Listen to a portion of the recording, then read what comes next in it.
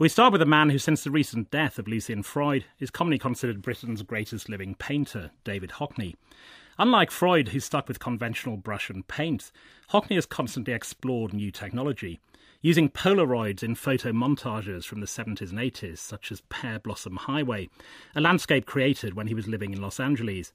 He's also argued in books and documentaries that the old masters, such as Caravaggio, used mechanical devices containing mirrors to create their images. And announcing today a major exhibition opening in January next year at the Royal Academy in London, he revealed that he's been using 9 digital cameras attached to a car to make preliminary sketches for vast multi-panelled paintings of the East Yorkshire landscape in 360 degrees over 12 months. David Hockney previewed some of the images this morning, popped out for a cigarette, he's a keen pro-smoker, and then spoke to me. I suggested the East Yorkshire paintings are about his relationship with England on coming home from LA. Would he characterise that relationship as a love affair or a tolerant truce? Well, I like East Yorkshire. Remember, I've been going there I never was away from England that long because of my family. But England to me is a bit mean now. It's too mean. It's mean, I think. I mean, for instance, I go to York to pick up people at the station. And the only place you can smoke, if I have to wait, is a tiny little area outside. No seat for older smokers. That's mean. That's just mean. I told them that. I told them in York. I said, it's, you're just trying to, you think, oh, well, they're nobody. Push them over there. You can't treat people like that. You can't, actually. On the other hand, I'm English. I feel deeply English. I love it. I mean, I'm going deaf, though, you see, so I'm not that social, which gives you advantages. I don't care if I'm never invited back. I mean, that gives you that. But I can't be that social because I can't hear that well. I mean, that's why, I don't go to the theatre much anymore. I used to see everything at one time. But you just have to accept it. You don't mind. I mean, I can see better. I think actually it made me see better. I think I became aware of it. I even pointed out once, I pointed this out to John Richardson, when I think his second volume, he was telling you Picasso didn't react to music. It was the one art, he said he could never tell the masterpieces or something. And this is when Bach played the violin and a lot of music. Then it occurred to me, I said, he was probably tone deaf. It meant he wasn't hearing it. But I thought, he certainly wasn't tone blind. He could see more tones than anybody because his grasp of chiaroscuro is so good, isn't it, from an early age. And that meant he's seeing more tones. But he wouldn't know, I suppose. You don't know. But, I mean, I've gone into that. I thought, if you're blind, you locate yourself in space through hearing.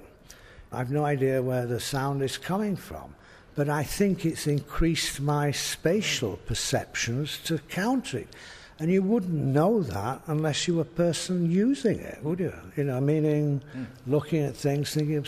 And landscape, as I point out, is a spatial thrill, I think. That's why it's not so good in photography, because it doesn't deal with space unless you put a few cameras there or something. I wanted to ask you about that because you suggest strongly in a lot of what you said that painting is visually superior. You're quite rude about television. You say it's a very pokey little picture. You're very rude about 3D. You think that the best way of looking at something is visual art? Well, I mean, I'm a visual artist. As I said, I'm a person who loves looking. And I love pictures, images. I mean, I point out there's a history of images that is a bit different from the history of art, isn't it? I mean, there's a lot going to burst open soon. Clovis Whitfield is just bringing out a book on Caravaggio where he too agrees how they were done, and it makes him infinitely more interesting. And I look back at the art historians. I mean, I used to think, they were lofty up there, but I've now realised they're just as corrupt as anything else. They don't look hard enough. I mean, I'm a bit excited. There's new things. They'll throw a lot of old away. I mean, it is really, but you don't quite get it from the press because they're so worried they're just about to die, aren't they, really? I mean, I see that. But, I mean, they've had a long run. Power is spreading to people, isn't it, actually? Yeah. In the images you were showing this morning, particularly the ones done with the 9 cameras and the multiple images and filmed over a year, we complain a lot about this country, about the weather, as you know, particularly in this drenched summer. But looking at those images, it's a kind of celebration of the weather, the way that the seasons I just change. don't get the weather here. They say it's bad weather, and I always think, bad for who? You know, that's your first question. Just start asking questions. I mean, one time it snowed, not when we were filming, the time before, this snow came, and according to the BBC, stay in. I said, we're not staying. Come on, I'm going to show you something great. We had a 4-wheeler, we go up this road. It was fantastic, absolutely fantastic, like a fairyland. There was snow on every little branch. We were the only people there, because television had stay in and we'll sell you something, isn't it? That's what it is. Instead of saying, go out and have a look at it. It was ravishing, absolutely. My French friend said he'd never seen anything like it. And I said, well, if you listen to the television, they'd tell you to stay in. I mean, Ruskin said there was no such thing as bad weather in England, because it's a temperate place. It's never too cold. It's never too hot. I mean, New York City is, isn't it? Yeah. I mean, it's a beautiful country, England, isn't it? You know, I mean, I pointed out that... you know, in California, you do get a spring. I mean, there's certain flowers come up, and once you've been there long enough, you notice and you know. So your general thing message is we don't look enough.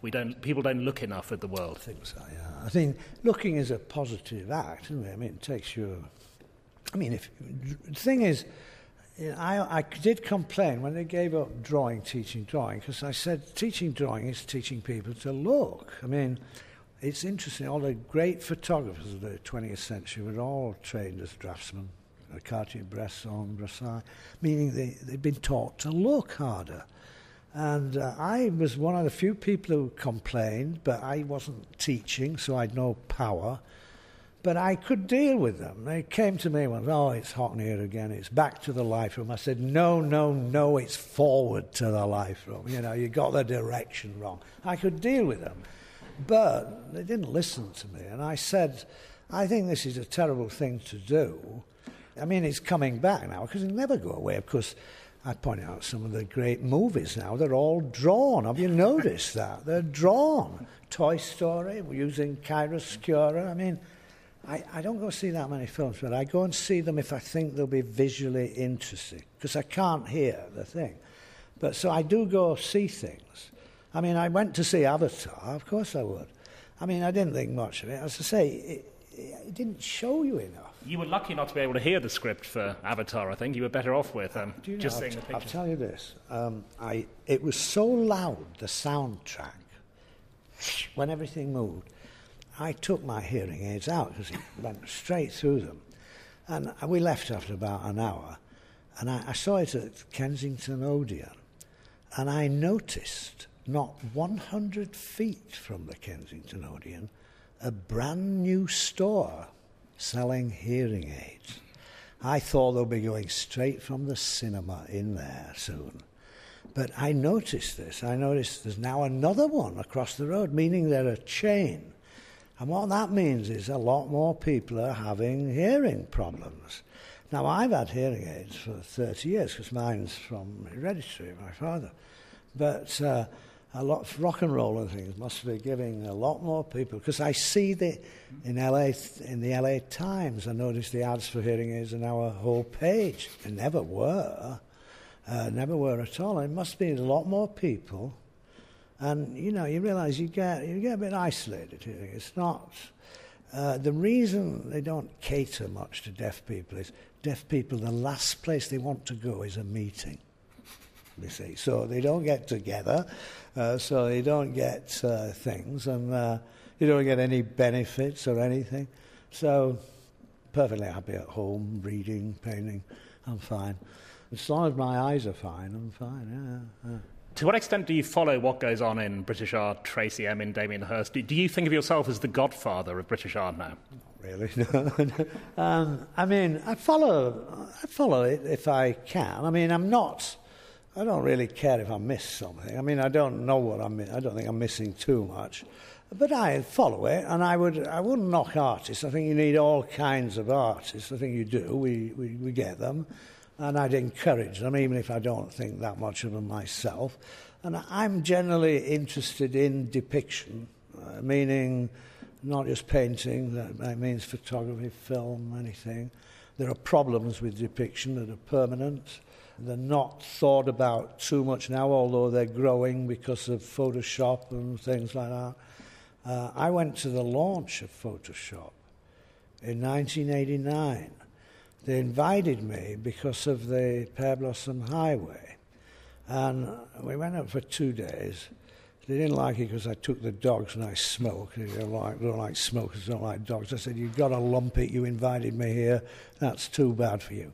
I wasn't going to give in. And after, we demonstrated it. And when we were driving back to LA, I said to my assistant, I said, this is the end of, that was a drawing, and this is the end of chemical photography. And that's a big event, actually. Well, I was a bit out for a few years, but not that much. But I could see it. You couldn't do this with chemical photography. So I saw the difference. I'll tell you the best put down of San Francisco. Somebody told me this. San Francisco, 1 million people, 1,000 stories. It is like that. You said you want to go back to portrait painting. Is there anyone specifically you'd like to paint? Well, I generally only paint people I know. I mean, I'm not a flatterer, really. I just paint them. I mean, well, like Lucian wanted to know them. I mean, he didn't want... I tended to turn down requests like I would, because you have to then please them a bit or something. And remember, if they rejected Rembrandt's portraits, they're more likely to reject mine as well, meaning I don't really want those problems. You know, they're not... Lucian Freud painted the Queen famously, but that kind of request would you take? Well, I've been requested, and it's actually a terrific subject. It is, it's from there. But I'd require quite a bit of time. I wouldn't do it like Lucian. I mean, you could make a terrific image. I've no doubt. I mean, in a way, the Antigone was a terrific image, wasn't it? A long time. It's memorable. I remember people attacking it because I was an art student. Oh, it's kind of crap, but it's stuck there, hasn't it? Yeah. So might it still happen, you painting the Queen? I'm not saying that. I'm not saying that. I mean, it's simply, well, when I was asked, I told them I'm very busy painting England, actually. Her country, I'm painting England, that's it. So I hope they like that. David Hockney, A Bigger Picture is in the main galleries of the Royal Academy in London from the 21st of January to the 9th of April 2012, or 2012 as David Hockney prefers. This is Front Row on BBC Radio 4.